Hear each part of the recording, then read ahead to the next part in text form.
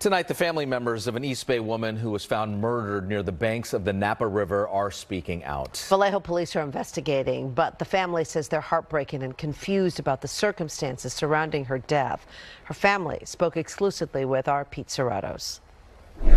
On the morning of January 18th, a couple of bicyclists riding near the marsh area of River Park in Vallejo spotted a body floating in the distance. They reported it to Vallejo police, who identified the victim as 41-year-old Dana Jones.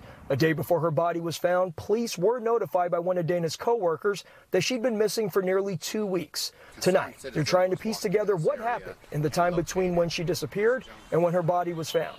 And specifically, we're looking for anyone who's seen or observed Miss Jones between January 3rd and January 18th. I spoke with Dana's siblings at their home in Vallejo as they try to process why this happened to their sister.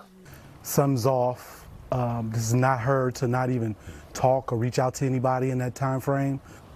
Yeah, it's just been devastating, hard to live every day without her. Her presence. Just mainly why, like what happened to where you had, to where, I don't, to where this is the outcome, I don't know. The family had just moved to Vallejo from Richmond back in August. Since Dana still worked at a Richmond post office, she opted to stay at a nearby hotel to avoid the commute, coming back to their Vallejo home periodically. Communication between the family and Dana waned during the holiday season, so they were surprised to hear she was last seen in Vallejo. Dana's sister says an unknown co-worker showed up at her job to tell her Dana was staying in her Vallejo apartment in the days before she went missing on January 3rd. The co-worker said Dana was at her apartment when she left for work, but when she returned, Dana was missing.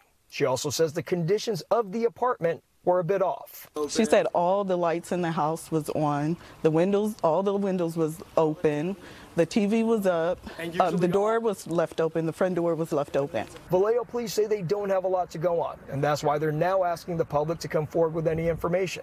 The family says finding those responsible for Dana's death would at least provide them a sense of closure for a life that ended too soon. She would forever be missed, and you took that from us, and I feel like please, please, please, information, information, information. Dana is such a person that will give you her last dollar just to make sure you're okay. And for somebody just to take her life like that, it makes no sense. In Vallejo, Pete Suratos, NBC Bay Area News.